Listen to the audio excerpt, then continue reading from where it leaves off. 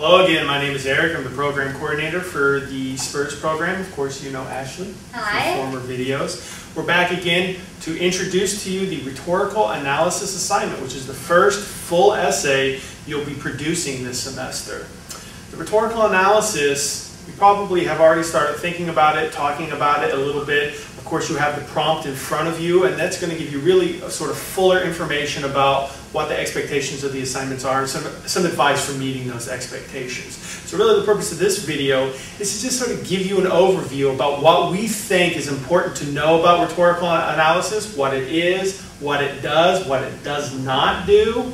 We want to give you a few reminders to keep in mind as you're going through the writing process, and then I think we also want to spend a little bit of time at the end talking about what we think is the most difficult or most challenging part of writing this particular essay. So to start off with, Ashley, why don't you tell us how you introduce rhetorical analysis to your students, what you tell them that it is, what it does, its form or its function. Great. Well, when I talk about rhetorical analysis with my class, I tell them that what they're doing in a rhetorical analysis is they're analyzing how a text, how an author in this text makes an argument to a certain audience. So I really need them to keep in mind that an author isn't just arguing in a vacuum. They're not just producing words in a balloon floating in space. There's an audience there. There's a very specific venue of publication. There's either a newspaper, a magazine, it might be a speech. There's many, many venues. But the rhetorical analysis considers how this text is appearing, to which audience, and what kind of word choice, what kind of rhetorical appeals does the author use to be successful in that argument? How do they connect to that audience to make their argument? That's how I explain it. So for you, your students, the first thing you're having them do is look for who is the audience, who is the intended audience of this essay. Yes, absolutely. The most important thing we talk about in this unit is constantly audience, audience, audience. And I know you've learned a lot about audience in Unit 1, so you want to keep those skills at the front of your brain for this rhetorical analysis. Yeah, that's great advice. When I talk to my students about the rhetorical analysis, I really tell them that what you're involved here is a descriptive exercise, not an evaluative exercise. So the goal of the rhetorical analysis is not to evaluate whether or not you're reading a good or bad argument, not even to say whether you agree or disagree with the author's position. Theoretically, a good rhetorical analyst should be able to describe what's going on in an essay, describe who that essay is intended for, who the audience is, and disagree with it wholeheartedly, and still be able to do that clearly and completely. And as a reader of your paper, we should have no idea whether you agree or disagree with the position, because what's important, as Eric pointed out, is that description of how that argument is being made to an audience. Great. So just to recap, the rhetorical analysis is not an evaluation. You're not judging whether or not this was an efficient or inefficient argument, a good or bad argument, a moral or immoral argument. You're not even judging whether or not you agree with it or disagree with it. What you're doing is talking about the argument's content and the argument's structure. You're explaining what does it say, and then you're explaining how does it say it, and how are those things interrelated. Okay. And what you'll be using to do that is rhetorical appeals, which is what the bulk of this unit will talk about. Things like ethos and pathos and logos. Yes. Let's be clear here up front, even though there are other videos and other assignments on other days that deal with the appeals, let's be clear up front that every argument contains all those appeals. So every argument is going to have a little bit of the appeal to ethos, the appeal to pathos, the appeal to logos. You'll learn what those appeals are as we go through the next couple of weeks. But if you'll take our word for it, or at least this is our argument, I guess different people can disagree, we're arguing that in every argument you'll have a little bit of all three of these appeals. Okay? So when you do the analysis, you're going to have to talk about all three of these appeals. The trick, and I think this gets us to what is maybe the most challenging part of writing this essay, the trick is knowing how to prioritize what you're discussing in that essay. Because not every essay uses all these appeals equally, right? Not all these essays use language in the same way, or in the same way throughout the entire essay, right? Sometimes authors, or writers, or speakers, or filmmakers, or whoever it is, they rely on, for one section, this kind of rhetorical style, and on this section, this kind of rhetorical style, or and this, to make this point, they use ethos, but to make this point, they'll use pathos, right?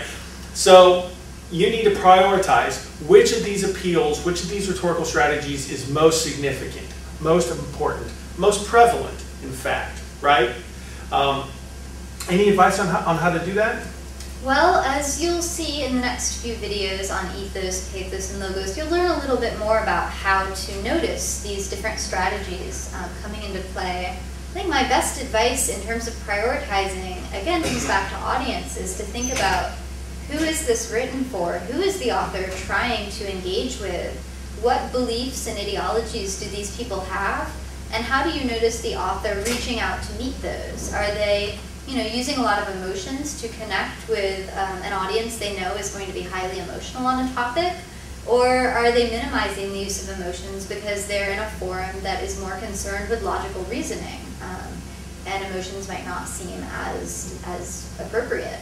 I think, again, the audience and those beliefs and ideologies that you've learned about already will help you sort of guide your view of how this argument is functioning. Yeah, that's absolutely true. So ultimately what we're asking you to do with the rhetorical analysis is to describe the relationship between the three appeals and between the language that's used in those appeals, okay? So really you're describing, if I know who the audience is, then I have a pretty good guess, or I can speculate with some confidence about the ratio of appeals. I know why this appeal is most prevalent, and I know why this one is least prevalent, and I can describe why that relationship exists, why those ratios are the way they are. So that description is really what we're urging you to do here with this assignment, okay? Yeah, and I think that as you get more in the process of drafting and you start producing thesis statements, you'll notice that your thesis really encapsulates what Eric just described, kind of pointing out the author is using these appeals to make their argument on this audience because of these beliefs and ideologies underpinning the audience. Absolutely.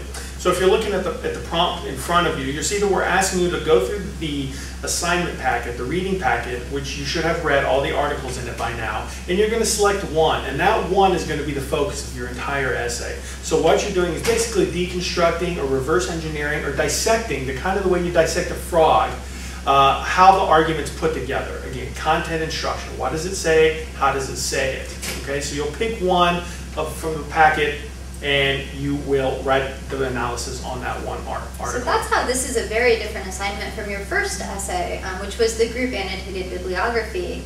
In those you dealt with a number of different texts, and this one you're really focusing on this single text and how this text is operating. Who is the author? What's their background? What kind of argument are they making? What is the situation they're arguing in? And again, so important, who is that audience? What do they believe? What are their ideologies? And how does all of that work together? Great, great. A couple of last minute things you should remember before we sign off here for now. About 3 to 4 pages, so 900 to 1200 words, which is less than it seems. Double spaced, of course. Double spaced, following all the sort of format guidelines that are in the course policy statement, outlined in the course policy statement. We're also, since it's not an evaluative exercise, we're looking for neutrality. We're looking for being unbiased here. Right? Again, as Ashley pointed out, we should read your essay and we should know more about why that argument exists, how it's constructed the way it's constructed, and we should know basically nothing about your opinion on it. That will come in paper 3. That'll be your next assignment. Great. The last bit of advice is just to make sure you read the prompt carefully and you meet the expectations of the assignment. If you're confused about the expectations, I would talk to your teacher or your UT instructor partner, or you can always contact me. Absolutely. Great. Happy writing. Best of luck. Take care.